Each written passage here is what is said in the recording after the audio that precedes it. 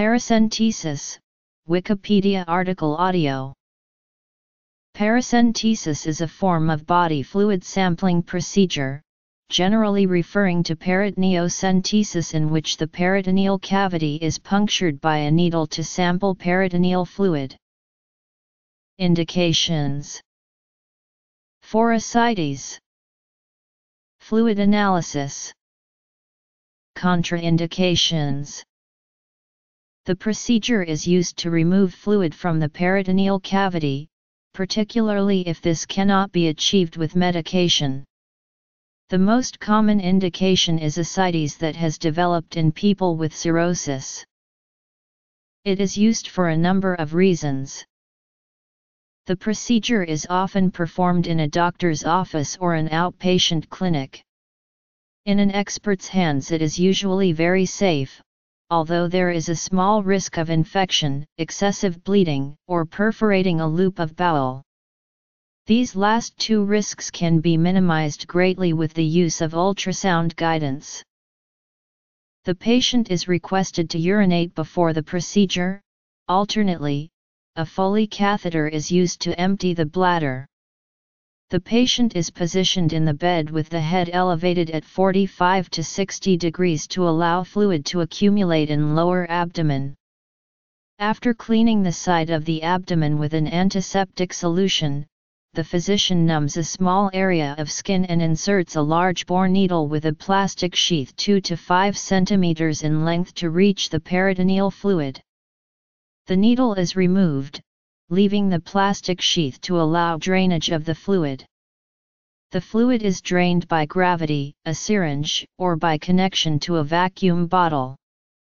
Several liters of fluid may be drained during the procedure. However, if more than 2 liters are to be drained, it will usually be done over the course of several treatments. After the desired level of drainage is complete, the plastic sheath is removed and the puncture site bandaged.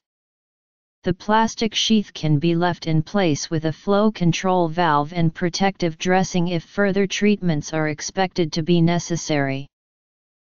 If fluid drainage in cirrhotic ascites is more than 5 liters, patients may receive intravenous serum albumin to prevent hypotension. There has been debate as to whether albumin administration confers benefit, but recent reviews report that it can reduce mortality after large volume paracentesis significantly. The procedure generally is not painful and does not require sedation. The patient is usually discharged within several hours following post-procedure observation, provided that blood pressure is otherwise normal and the patient experiences no dizziness. The serum ascites albumin gradient can help determine the cause of the ascites. The acidic white blood cell count can help determine if the ascites is infected. A count of 250 WBC per ml or higher is considered diagnostic for spontaneous bacterial peritonitis. Cultures of the fluid can be taken, but the yield is approximately 40%. Mild hematologic abnormalities do not increase the risk of bleeding. The risk of bleeding may be increased if absolute contraindication is acute abdomen that requires surgery. Relative contraindications are to relieve abdominal pressure from ascites, to diagnose spontaneous bacterial peritonitis and other infections, to diagnose metastatic cancer, to diagnose blood in peritoneal space in trauma.